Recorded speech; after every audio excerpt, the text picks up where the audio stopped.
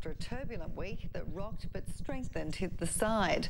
Woolpert spoke candidly to us this afternoon about the shock, the support and his passion.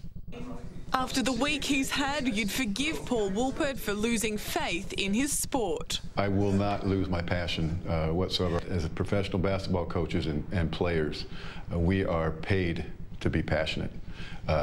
Officials are paid not to be. Today he spoke openly about the support from Crocs fans. Been out to dinner or lunch and people have come up and said, "Hey coach, great job." He's watched the incident back and knows things got out of hand. Yeah, of course. You know, you look at yourself and you say, you know, that's unfortunately I'm out there and kind of being a little emotional and obviously upset. Still, the verdict floored him. Completely shocked. To have the largest fine in NBL history is absolutely astonishing to me. It's more than the money though. Woolpert admitted he'd been ejected in the past. The NBL considered that in their punishment. I was honest in all my responses and in everything I've done throughout the process, and my honesty's come back to bite me. I think the tribunal process has always been flawed. I've said that publicly before and I'll continue to say it until such time as we review it and bring it into line. As for the man who ejected him, I shook his hand the next day and you know, I told him that I thought he was a good official and